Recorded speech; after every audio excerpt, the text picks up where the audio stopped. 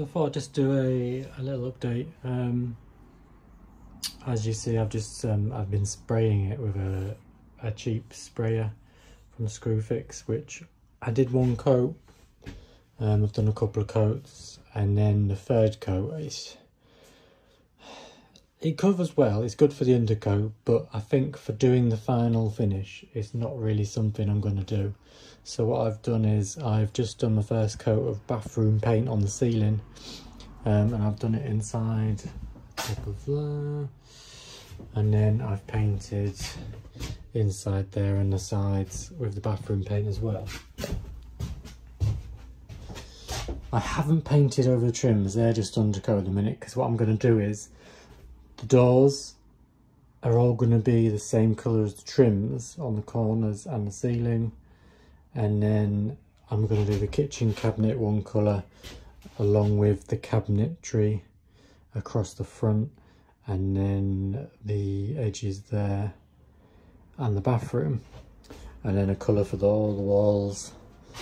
Obviously the kitchen I haven't undercoated because it's going to have some sort of tile effect backing on there. Worktop, I've not got all the new dining table because it's one big sheet, and there's no point me putting it or cutting it until the painting's done, because I don't want to paint it. I'm gonna just seal it or stain it, so obviously I don't want paint scratches on. But so far that's my first coat. That's where that lump is in the ceiling. You can still see it, and I can't get rid of it. It's just gonna be one of them things, I'm afraid. But yeah, that's the first coat on the ceiling done. Little change, I've cut the post off. I'm going to put another thickness of this above as like a guard, so you don't roll out of bed, because I'll need a piece there as well. Not one on the bottom, and certainly not one on the floor. So it was just with me trying to get in and out. It's too hard with the post in the way. At least now you can use the actual bed frames as a step ladder. And then if that's only there, I can cut it off more and make it all nice and fancy. So we'll see what this dries like tomorrow. That little black spot keeps coming through, so I'm probably gonna have to get some stain block to go over that. And I'm not sure if I'm gonna need something in the bottom of there as well. But see you on the next coat. So this is after the first coat of the wall paint. I've gone for grey. There's going to be a darker grey and then like a silvery metallic-y trim colour. Same on the ceiling with the silver trims. So first coat of tough unwashable paint. I didn't mix it very well, that's why it's quite thin in places. Kitchen obviously not done, but all the bunks are. I haven't painted the wall under this section in grey. I'm going to use the ceiling paint, the bathroom paint, just on the walls under there. Same with the walls in there when I put the shelf bracket in. But yeah, first coat of grey for the walls. Kickboards there, trims again will be the silver there. I've just done around the door so I can paint around there properly.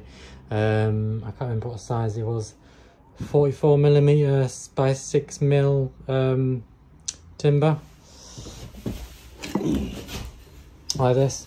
Basically I measured where I wanted it to cover, I clamped it on, and then on the back of the frame I drew the line on it. I did actually bring it 5mm further out to draw the line, so that it was roughly on the edge of this silver trim here. I'm going to put a bead of sealant or something around that edge once it's all painted. But yeah, you do it 5mm further than what you want it, so that you can put it back to where you do want it, and it'll be 5mm, which was the thickness of this silver bit here. And then I've cut and sanded it all nice and curved, because it's quite square edged. But I've done it quite curved now, just needs to go over the filler. It's not done at the bottom, but where the floor goes on it, it'll cover some of it. If not, I can do something. So yeah, that's painting walls stage 1. Once I've done another coat or two, depending on how it covers, then I'll go and get the darker grey, which I'm using for the bathroom, the kitchen, and the top locker, the window covers on all three. Yeah, that's it. So this is second coat on the walls, that's dry. Looks quite nice actually. But it does need another coat. You can see it in places. So it might not have needed a third coat if I stirred the paint the first time. But it certainly needs a third coat here. So that's the next one. So this is after the third coat on the walls, which I think I'm pretty happy with. Seem to have covered quite well.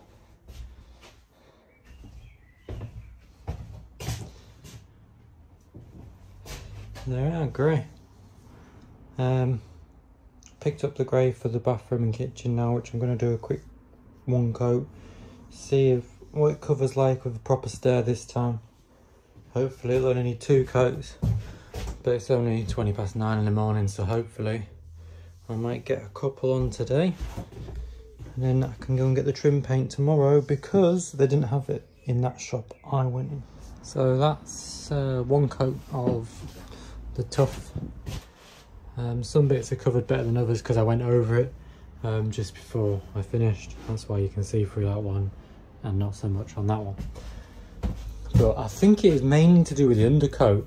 It's an acrylic undercoat, which I think it doesn't let it soak on as much. So you're basically pulling it off when you're rollering it. But yeah, we've gone for a dark grey. It's called pure grey, just for the toilet and the kitchen, and then the curtain covers, etc. Like so. Bit of a contrast, but that's the first coat. Now I'm going to do the second coat. So that's coat 2 done. It does need another coat, as you can see. You can see it's slightly coming through. So third coat will be it, I think. Starting to look nice now. So time to do the third coat. So I think I've finished the main painting. The only thing I've got left to do is all the trims, the kickboards, panels and the doors for the kitchen. 3 coats of tough and washable paint on the cabinets and on the walls. I need to order a silver trim that goes across all the little edges of the thin ply. I need to go and pick up the paint for the trims.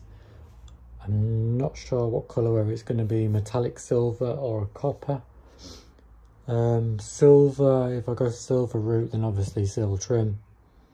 And I can get a chrome tap, which is the route I'm thinking. Or I can go for copper trim, copper tap. But as it stands, that's the painting done. It might not be perfect in a few places.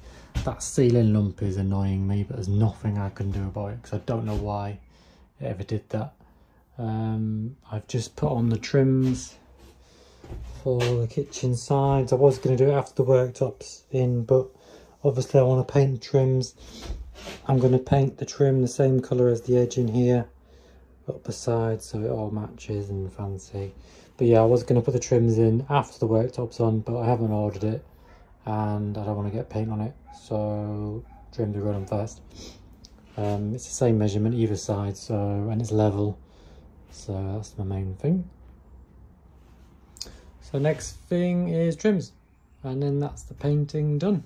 So I don't know what my last video was, probably the trims on the kitchen, but I've dug all the doors out. I've filled, well, taken all the old handles and hinges off. Some of the screws were rusted in or wouldn't come out, so I had to grind them off.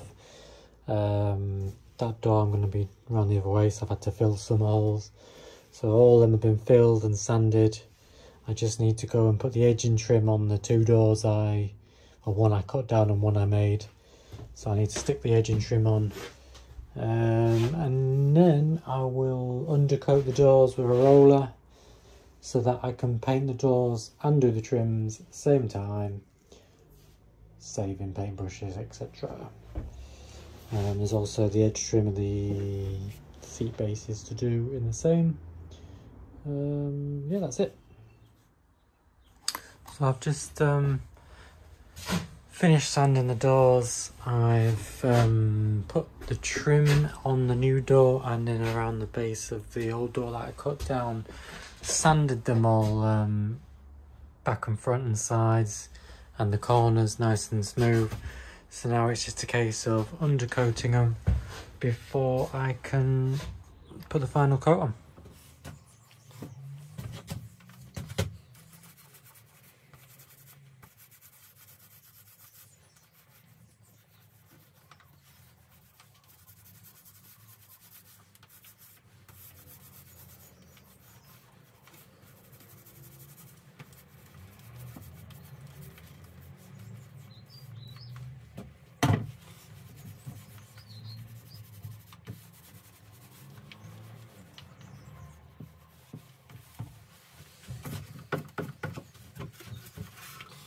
So I'm just undercoating the sides and the face of the doors because I'm thinking that I'm going to vinyl wrap the inside.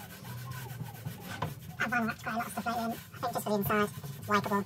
And I'm not sure what floor I'm getting yet, but there is a flooring I've seen which I think you can get a vinyl wrap to match, roughly. So I'm thinking, because I'm going to wrap the door, it's at the main caravan door inside, so I'm thinking maybe wrap the inside of the cabinet doors, the caravan door, and the floor is obviously all going to be same sort of picture, same sort of colour / pattern, which I think will make it matchy a bit.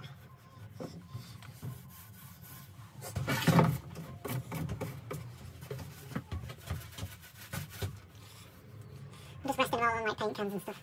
One of them on brown tape, just to get them raised up. So let's stick to anything.